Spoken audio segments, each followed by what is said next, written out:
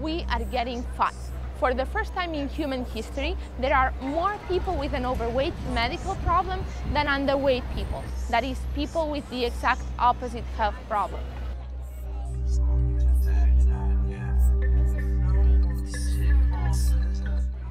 Since World War II, there's been an unprecedented increase in the infamous body mass index. 1.5 billion adults in the world are overweight, and 500 million are just plain obese. Many scientists are trying to understand this. Several, for example, are looking at the role of genetics. Genetic factors have been found to account for a significant amount of the differences in obesity across people. But any change related to genes is slow, and we are talking about a fast process here.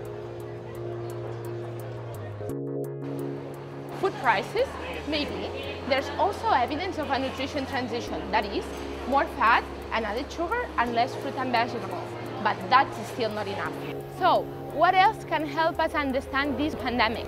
It just happens that this fast process shares its timeline with another civilization-defining event, globalization.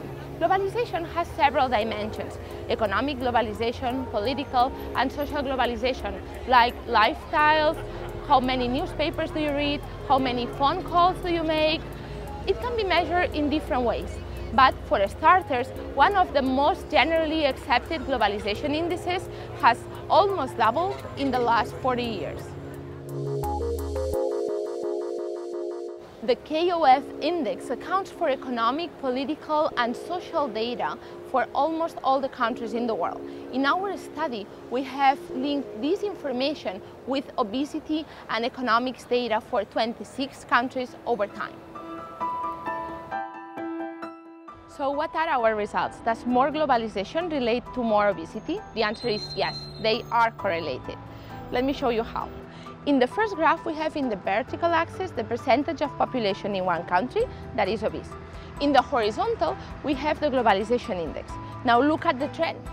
As countries are climbing up the globalization ladder, their population is getting fatter and fatter.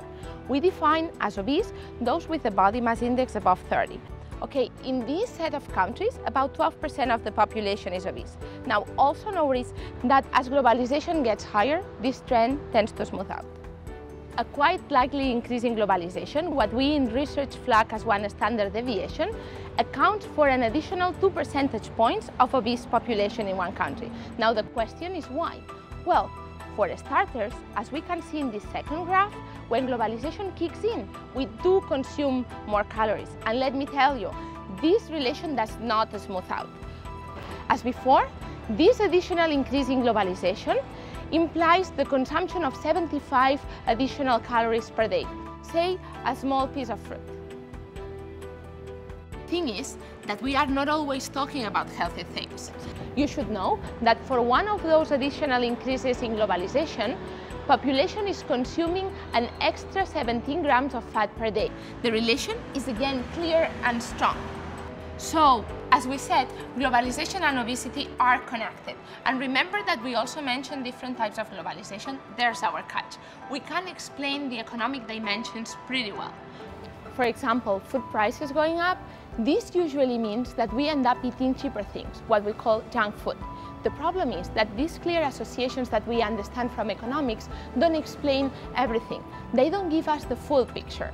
And once all these obvious things are controlled for, we are left with the biggest, largest part of the mystery, the social dimension. It accounts for a very significant part of the results, but we don't understand exactly why. Like, does watching an American blockbuster make you eat more than being the fan of a classic French film? Or in other words, what's the role of cultural proximity, information flows, personal contact? They matter. But why? This is what we are set to discover. In the meantime, we should keep in mind that this phenomenon has implications for many industries. There are enormous opportunities related to health and well-being. But the rules of the game in the traditional healthcare landscape are changing. And the focus is now not only on finding a cure, but also on promoting prevention and healthy habits. But Globesity is a much broader issue. food and beverage industry can play a key role and become a fundamental part of the solution, but it goes beyond that. There are companies that are developing sports clothes to promote healthier lifestyles. Other firms are bringing together big data, knowledge and technology to help you stay healthy.